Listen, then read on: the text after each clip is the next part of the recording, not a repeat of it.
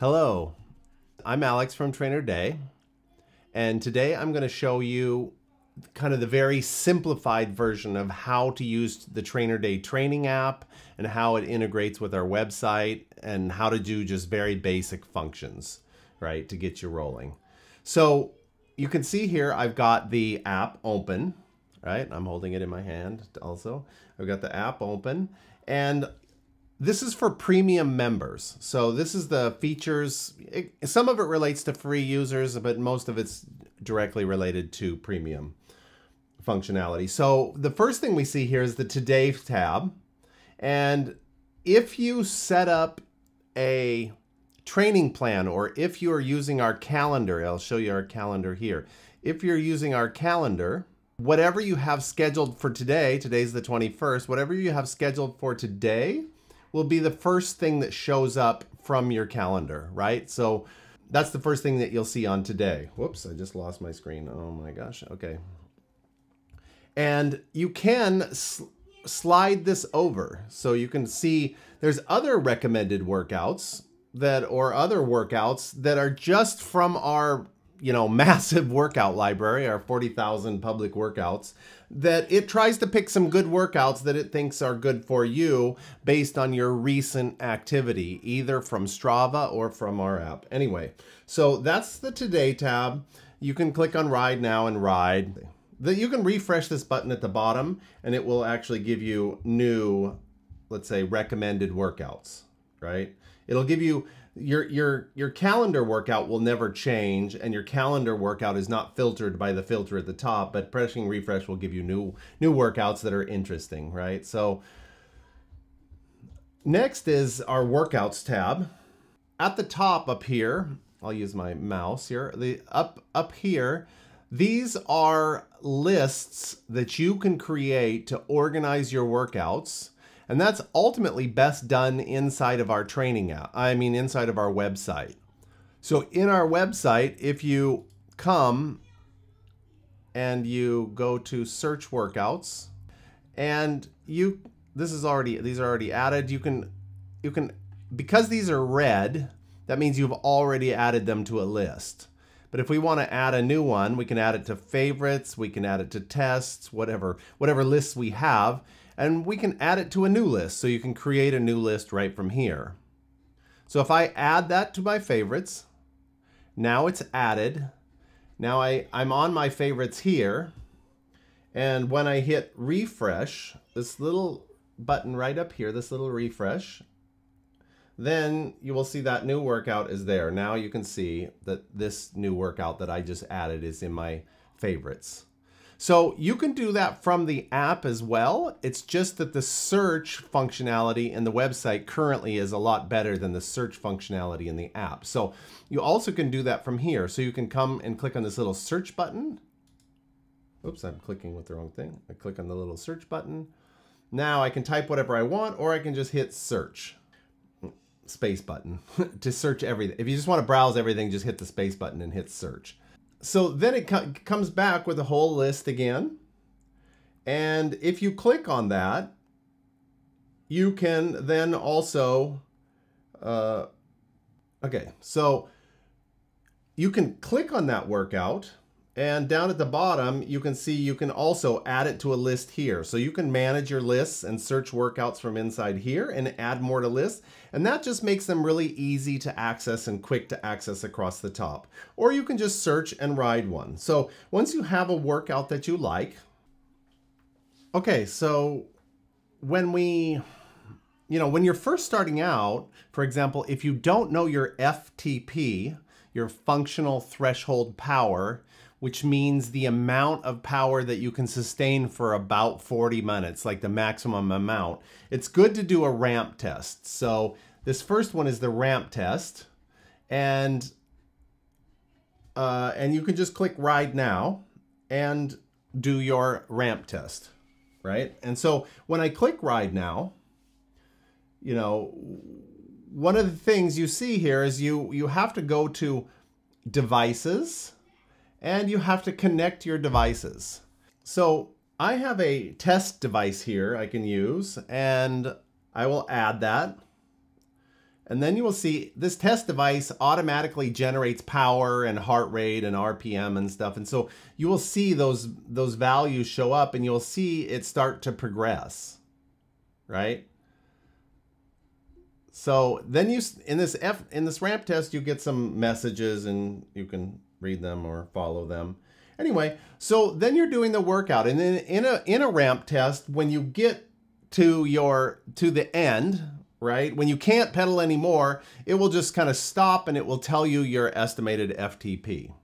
So that's a ramp test in general. We have these different modes. You can see HR+, ERG, and slope.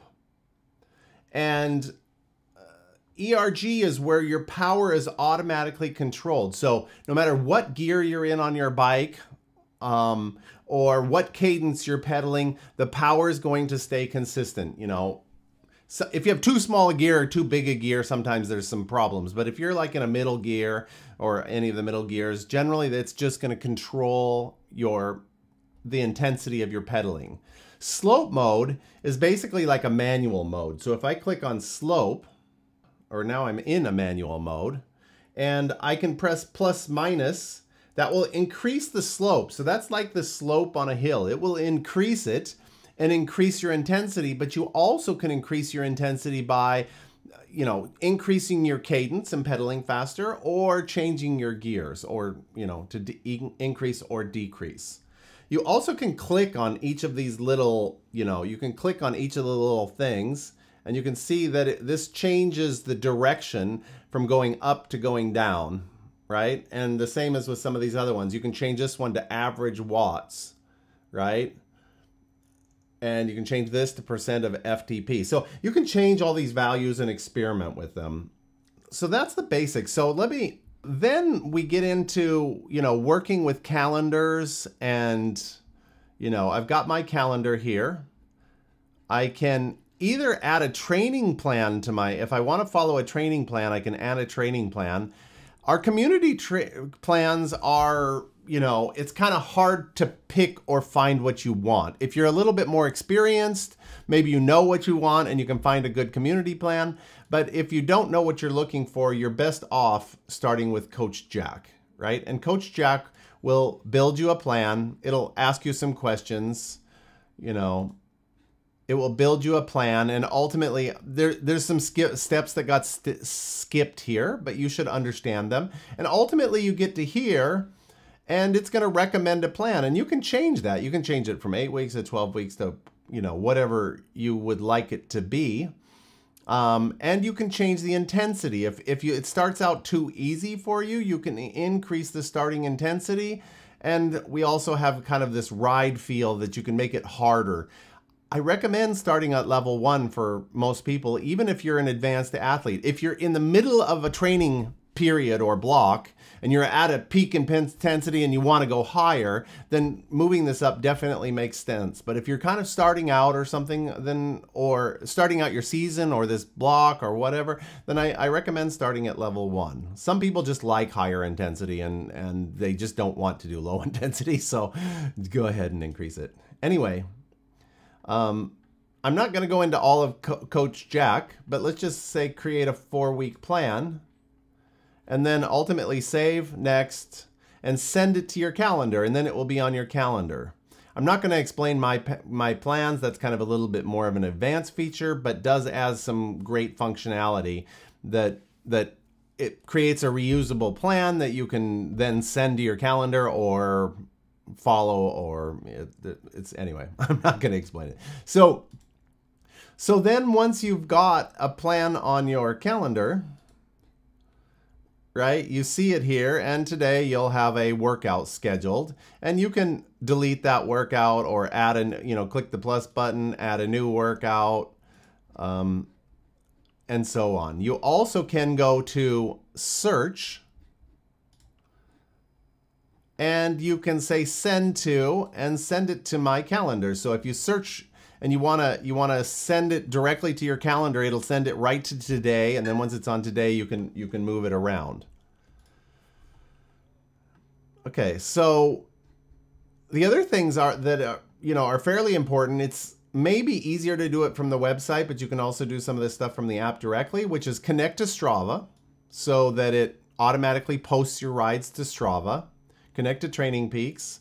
We've got some different features with Training Peaks. Connect to Garmin. So one thing with Garmin, you can read here that we can't sync completed activities to Garmin. So if you want to sync a completed activity, it's best to use RunGap, or there's a few different solutions that you can, send stuff to Strava, and then there's an app that will automatically take it from Strava and send it to Garmin. There's a lot of different solutions, but they won't let us or let any new smaller or basically anybody send stuff to completed activities there anymore. And you've got all your different connections here. Okay, so back to the app. I'm going to stop this workout. Stop. I'm going to discard it. If you discard a workout and you go to your activities, and say you did that on accident, or there's actually a delete functionality up here, and you can just see the workout I just discarded, but I don't see it. Okay, whatever. Okay, so then we've got our settings here. Sports cycling is going to be for 95% of our users most of the time. And cycling FTP will get automatically set from that ramp test if you did one or if you know it. There's a lot of other options here. I'm not really going to go into any of them. Is there any of them that are important? Show power zones. No. Show power zones shows you what zone you're in, zone 1, zone 2, zone 3. That might be interesting for some people. Most of this stuff doesn't really... That's the simplified version of, using TrainerDay. Thank you very much.